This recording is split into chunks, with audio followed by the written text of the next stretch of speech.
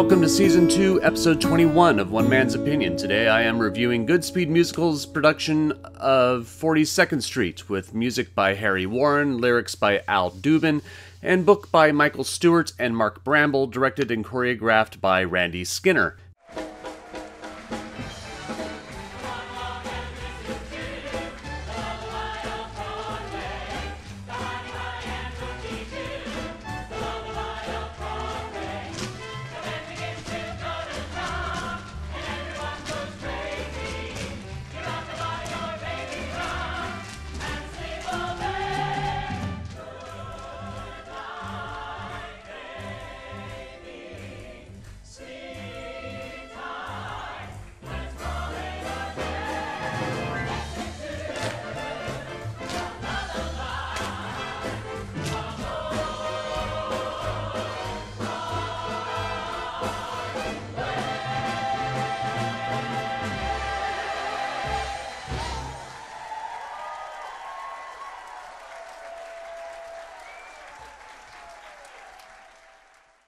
Based on a novel by Bradford Ropes and 1933 film of the same name, 42nd Street is the story of Peggy Sawyer, played by Karina K. Lautier. My apologies if I pronounced your last name incorrectly. A fresh-off-the-bus aspiring actress from Allentown, Pennsylvania. Though green in the mechanics and social politics of the theater community, she is a supremely talented singer and dancer looking to get an audition for Pretty Lady, the newest musical production by Julian Marsh, played by Max von Essen. Fate is on her side, as though she is late for the audition, she impresses Billy Lawler, the lead actor in Pretty Lady, played by Blake Stadnick, and the chorus girls she runs into on the street. The person she doesn't impress, or at least raises the green eye of envy, is Dorothy Brock, played by Kate Baldwin, the lead actress in a musical whose star has faded due to her arrogant personality. Julian has hired Dorothy because her lover, Abner Dillon, played by David Jennings, is funding the production.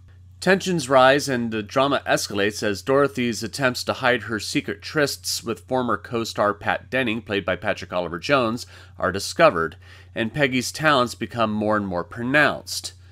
42nd Street is pure musical gold, a tender homage to the tireless efforts of the Depression-era hoofer slaving away on stage 12 hours a day for $30 a week, with classic songs like Go Into Your Dance, I Only Have Eyes for You, We're in the Money, and Lullaby of Broadway. Much of the praise goes to Randy Skinner. If you don't know who Mr. Skinner is, he was the dance assistant to the original Broadway production in 1980 and choreographed the 2001 revival, as well as the 2017 West End revival. His familiarity with the show has proven invaluable, as every beat of the show is beautifully nuanced, from the perfectly performed opening tap number to the sultry, seductive finale of the title song 42nd Street. I mean, seriously, it's not hyperbole when I say the ensemble tapped this opening number in such perfect unison the night I was there. They truly sounded as one. By the end of the opening dance number, an audition scene with the ensemble tapping their hearts out, I was already beaming and knew that this was already on the path to being one of the most enjoyable musical productions I've ever seen. What's great about 42nd Street isn't just the dancing, which is near perfect through most of the show, though a touch of fatigue does start to show itself near the end. But it's also the nuanced detail in the acting, the little glance by Peggy toward Billy during a rehearsal, indicating her longing for him that most people will miss with so much going on stage. And the grand speeches of Julian Marsh that Max von Essen owns with equal parts piety and devotion to his oft-beleaguered cast. The occasional, but never too often grandiose posturing of Dorothy as she does her best to recapture her lost dignity and respect. The design team all around do an awesome job. Michael Carnahan's scenic design, Cara Harmon's costume design, Cory Pattak's lighting design, Jay Hilton's sound design, Shawn Duan's projection design, and J. Jared Janas's hair, wig, and makeup design are all nearly flawless. All their work flows together in an amalgamation of color, texture, and form. Duan's projections never overtake the rest of Carnahan's Art Deco design or distract from the performers. The lighting pops and creates its own depth, especially coupled with the projections during the number 42nd Street. And so often when there is a big brassy score like this, the sound balance can be sloppy, but Hilton keeps everything in order with nothing overpowering the rest. If I had any nitpicks, it would have been a couple beats at the beginning of Lullaby at Broadway.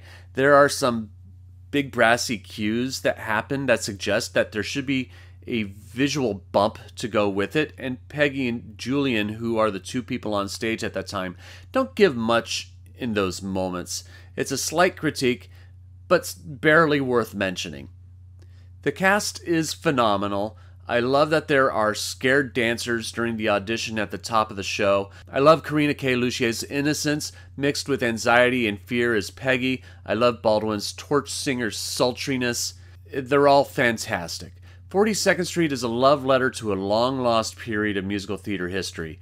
Yes, there are a number of politically incorrect moments and jokes that would have been historically correct, but also may be offensive to some. But Goodspeed's 42nd Street is about as good as musical theater gets. But I'm only one man's opinion, so be sure to leave yours in the comments below. If you're interested in seeing 42nd Street, I'll leave a link in the description where you can get tickets. Support my channel by liking, sharing, and subscribing, and click the notification bell to be alerted to future reviews. I've got a busy weekend coming up with 4 Broadway shows I'm seeing. I don't know when the reviews will start coming out, but I'm hoping to have my first, The Revival of Death of a Salesman, out by Monday. Thank you so very much for watching, and I will see you at the theater.